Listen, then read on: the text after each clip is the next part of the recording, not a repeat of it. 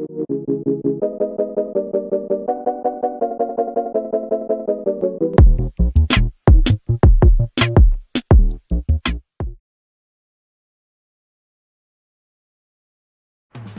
Welcome to Earn Free Crypto Cash channel. Ngayon maglilipat tayo ng pera from Coins.ph to PayMaya. So ito yung Coins.ph balance ko at ito naman yung PayMaya balance ko. So dapat yung Coins.ph account mo ay verified pag magsisend kayo ng pera. Ang PayMaya account naman hindi kailangan upgraded para makareceive ng pera. Pwedeng i-click yung send or yung cash out. So i-click natin yung send. Okay, then send to an e-wallet. Click PayMaya Philippines. Okay, then enter nyo lang yung amount na isi-send nyo. So, try naman natin yung cash out kasi halos parehas lang sila. Okay, click natin yung cash out. Ayan, then scroll down lang. Hanapin yung e-wallets.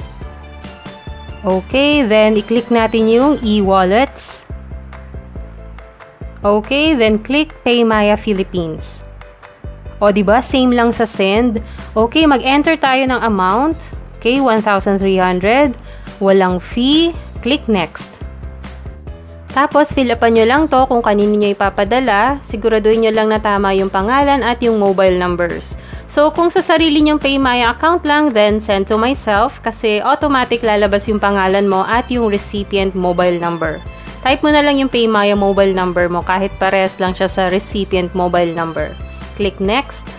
Okay, double check para walang aberya. Then slide to confirm. Okay, error daw kasi kailangan yung number digits lang at walang special characters. So, burahin natin yung plus sign. Okay, so tinype ko na lang 09 sa unahan ng mobile number para sure lang basta wala yung plus sign. Then click next.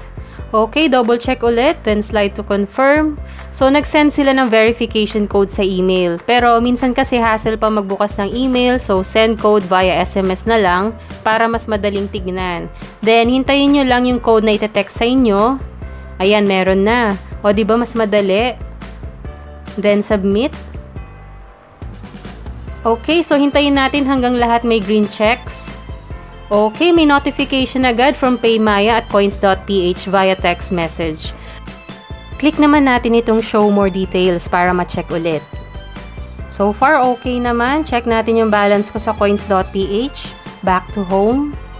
Ayan, so nabawasan na siya ng 1,300.